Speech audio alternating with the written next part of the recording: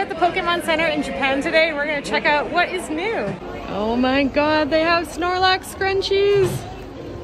This Slowpoke attaches to your smartphone and then you can use it as a smartphone stand.